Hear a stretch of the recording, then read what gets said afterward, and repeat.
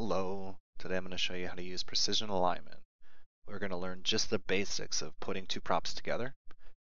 I have two S props here, and if you don't know anything about precision, is everything has to be perfectly aligned before you try to move it. Say I want to move it, and if I want to put them together, they'd be stuck together like that, and we don't want that. So the trick is to hold left shift and E, get it about as straight as you can, hold shift and E, and it snaps it to a world angle, which is an angle that everything will snap to. If you snap it that way, it'll be lined up with that one. If you go this way, it'll be snapped that way. So your props will be perfectly straight. That's rule number one. Now, for precision alignment. Looks very confusing. There's a lot of stuff going on here. To simply move props, you would go to hit position, because wherever you touch on the prop is where the crosshairs will be put. So we're going to go hit position.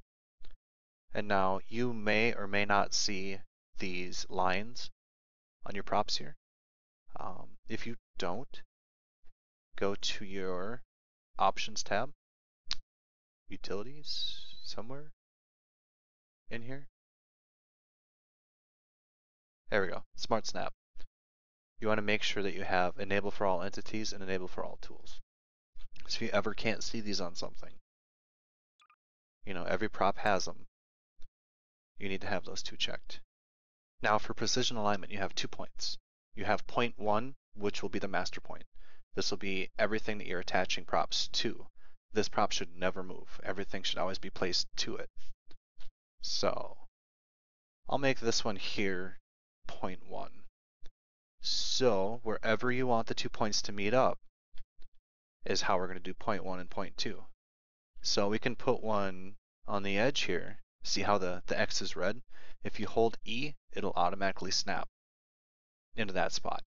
But if we put it on that edge here, we're going to need to make sure that we put it on the same edge here. That way when they meet up together, they're flush.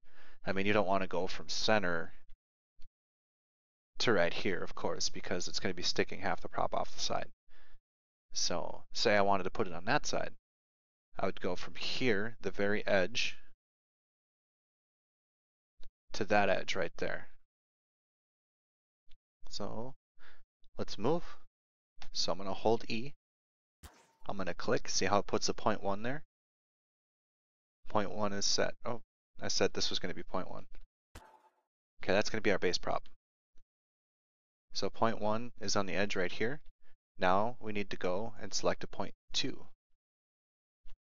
And you can do that by point 1, point 2 right here. You shouldn't have to mess with this one until it's time to move the prop.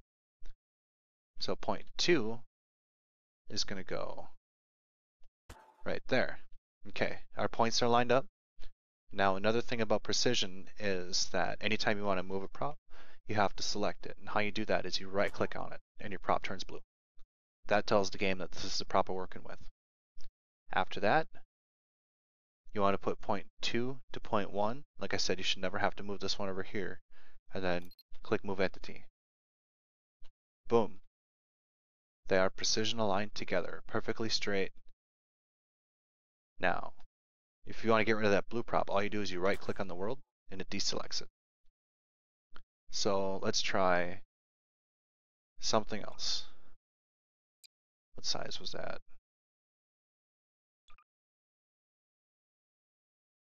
Oh, that'll work.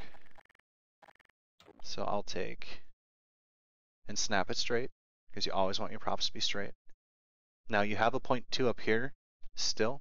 You can delete the points, you can do delete all, or you can just take the tool out again and redo position 2 like that. Now what I usually do is when I put 2 on, I'll right click it while I'm here. And then we need to come up and put point 1 back. So select point 1, select point 1, that one's already selected, so we're good to go from point 2 to point 1. Move. Perfectly aligned. And that's how you put props together with precision alignment. Very simple, very basic. I'm trying to think if there's anything else that you should know. There's tricks about making angles and rotations and all that stuff, but this is just a basic video. If you you have any questions, make sure to comment. And if I missed something, I will make sure to redo this video later.